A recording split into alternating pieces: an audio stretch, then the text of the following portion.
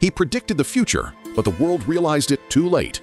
During World War II, a young British scientist named Alan Turing succeeded in breaking Enigma, the Nazi cipher machine once thought to be uncrackable.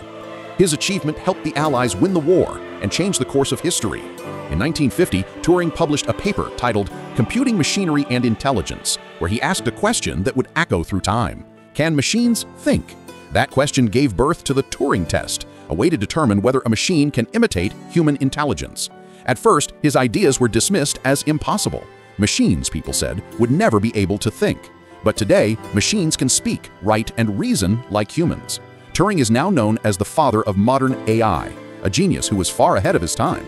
Yet his life ended in tragedy. Punished for his personal identity, Turing died in 1954, alone and unrecognized. The world would not understand his true worth until decades later.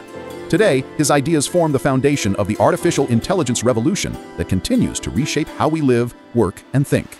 If only he had lived longer, he might have witnessed how swiftly his vision changed the world.